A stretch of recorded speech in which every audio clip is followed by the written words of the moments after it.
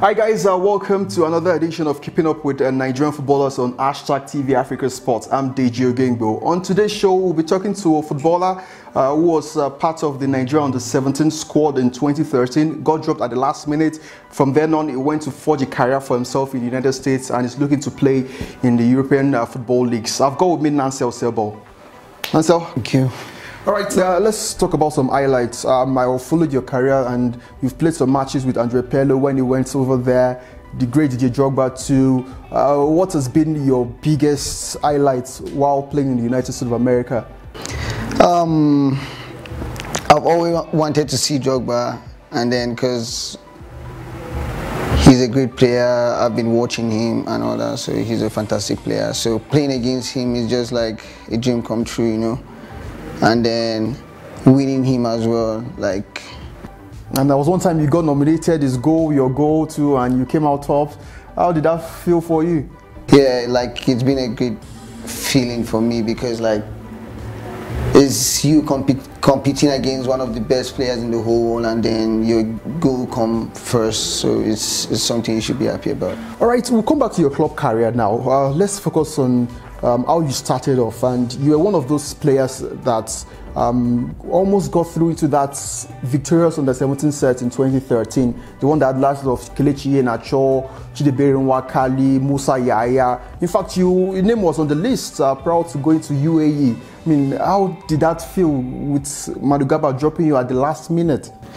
I felt bad. It was really, really sad because like, you knowing the night before, it's kind of really sad. And then since from then I almost stopped playing football, you know, because I was frustrated and all that, watching my mates winning the World Cup and I'm not there, you know, that feeling. Yeah, so but then it's a challenge. I have to like push through in life. Things happen like that, so you just have to be strong. And okay, still with the national team, do you have any hopes of coming to join the team? Because you look at your style of football, you're more or less a central midfielder or an attacking midfielder now, very diminutive, and it seems like that's a role that is needed in the national team at this point in time. We've got a lot of attackers.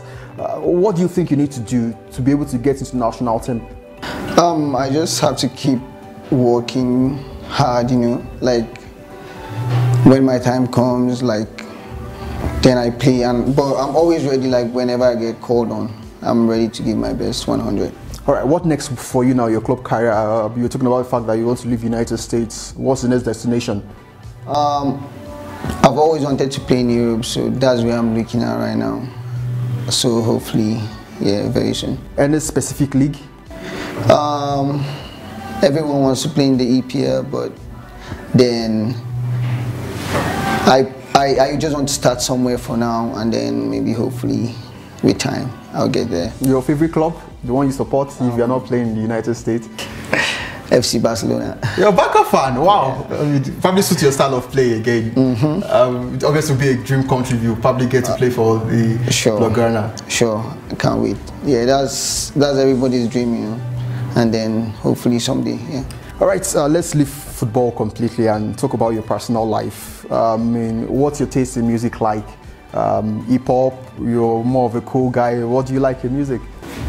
I like Nigerian party jams. Like the Whiskey, Davido. Yeah. Whiskey or Davido? Whiskey. Okay, I figured that out by the first show. I'm just looking at you. I do that a lot with people. I would know the ones you like to. But aside music, any other thing? You're into comedy? You like watching movies? What do you do for fun aside music and football? I like hanging around my friends like all the time. Like if they're not in my house, like I do go over there. Like we just walk around. All right, so finally, Nansel, let's end on football. And this is, we know that the lifespan of a footballer max 15-20 years.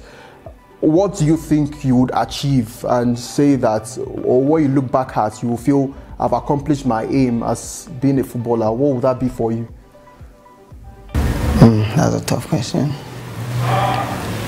Winning the World Cup with the Super Eagles, playing for Barcelona? Yeah, let's see, yeah, let's see that. Okay, let me make it clear now.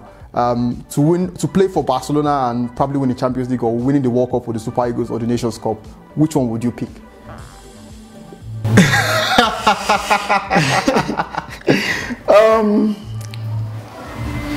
I think I'll still do win the World Cup for Nigeria. Okay, it's been a pleasure talking to you, Nansel. Yeah, thank you very much. All right, that's Nansel Selbol. Started his career in the city of Jos, was part of the Nigerian under-17 team. Obviously did not go with them after he was dropped in the last minute, but it's also a message to young stars who have suffered heartbreaks like this, that you can still forge ahead in your footballing career. He did that, went to the United States, and is gradually moving up the ladder and wanting to play in Europe too. So I guess you guys have been inspired by his story. So that's it with this edition of #TV Sport, and it's been keeping up with Nigerian footballers. I'm Didier. Bye for now.